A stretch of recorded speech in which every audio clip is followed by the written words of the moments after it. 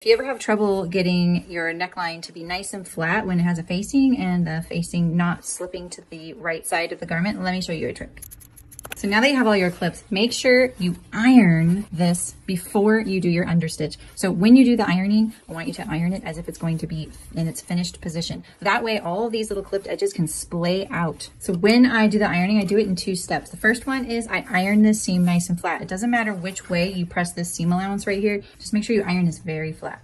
And then next, I put the facing to the inside of the neck and then I give it a good press. And look, I can see a tiny bit of my outer shirt. So I know the facing's not gonna creep to the right side. And so now we're gonna do the understitch. Press the seam allowance towards the facing. Make sure all your little clipped edges stay towards the facing. And try and keep your facing as flat as possible like this, because that way those little cut edges will splay open. And you see all those little edges are all splayed out just the way they need to be. It's gonna lay nice and flat.